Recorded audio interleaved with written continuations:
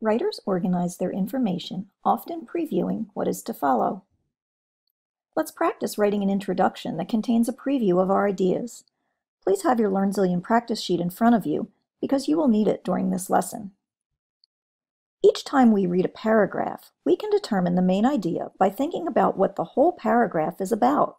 It's like asking yourself, what is the big picture I get after reading this? Let's find the main idea of this paragraph. Read the paragraph, then circle the sentence on your practice sheet that tells the main idea.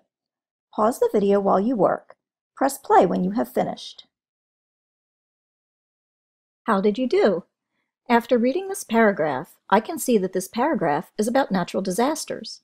This first sentence is the main idea of the paragraph.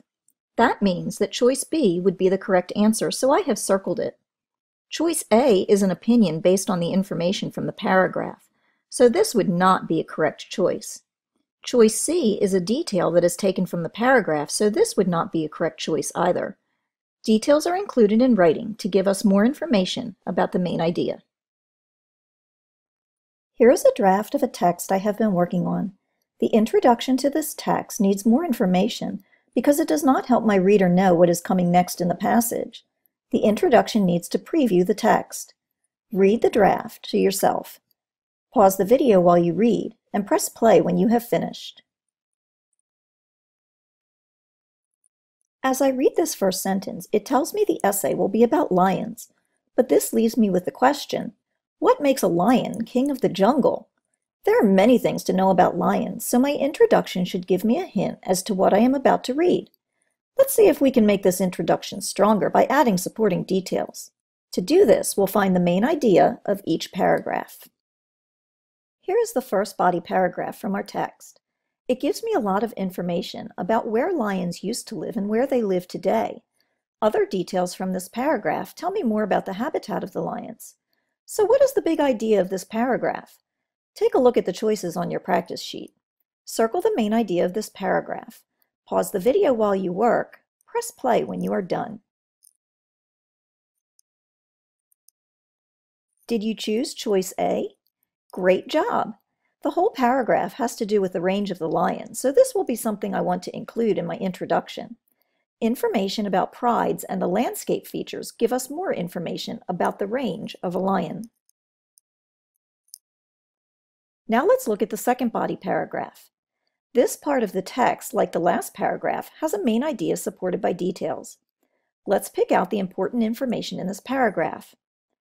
I see that lions rub, lick, and purr. They roar to communicate, and male roars can be heard up to 5 miles away. Do you see a sentence in this paragraph that might be the main idea? Write that sentence on your practice sheet. Press the pause button while you write. Press play when you have finished. Did you find the sentence? Each of these ideas, already highlighted, refer to different behaviors of lions. Therefore, the first sentence, lions have very social behaviors, is the main idea of this paragraph, because it tells me that the rest of the paragraph will be about behaviors. It gives me the big picture of the paragraph and should be included in my introduction. Great work! Try this one on your own. Read the paragraph and determine the main idea. Write the main idea on your practice sheet. Pause the video while you work and press play when you have finished.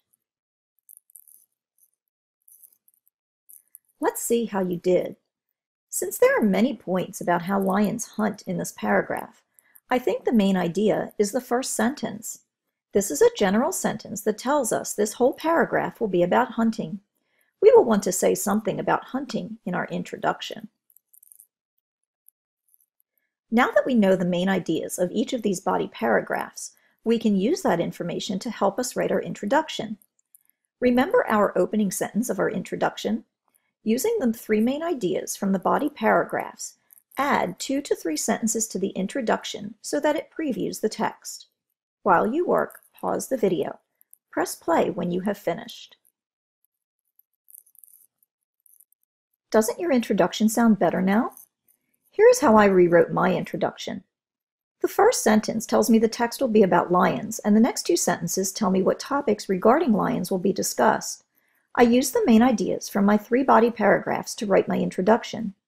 Here is a sentence about the lion's range, and this next sentence talks about their behaviors and hunting habits. By including the main ideas from the body paragraphs in my introduction, I have given my reader a preview of what I will be talking about in my text. When an introduction previews a text, the reader will have a better understanding of the topic because they will know what to expect as they read. Here is our final revised draft. Read the first part of this draft to yourself. Notice how the first paragraph now gives me a preview of what will follow in the text. Pause the video while you read. Press play when you are ready to read the remaining text. Now read the last part of this draft. Pause the video while you read. Press play when you are ready to move on. This is a news story that needs a better introduction. Read this draft and revise it using what you learned in this lesson. Pause the video while you write. When you are done, press play again.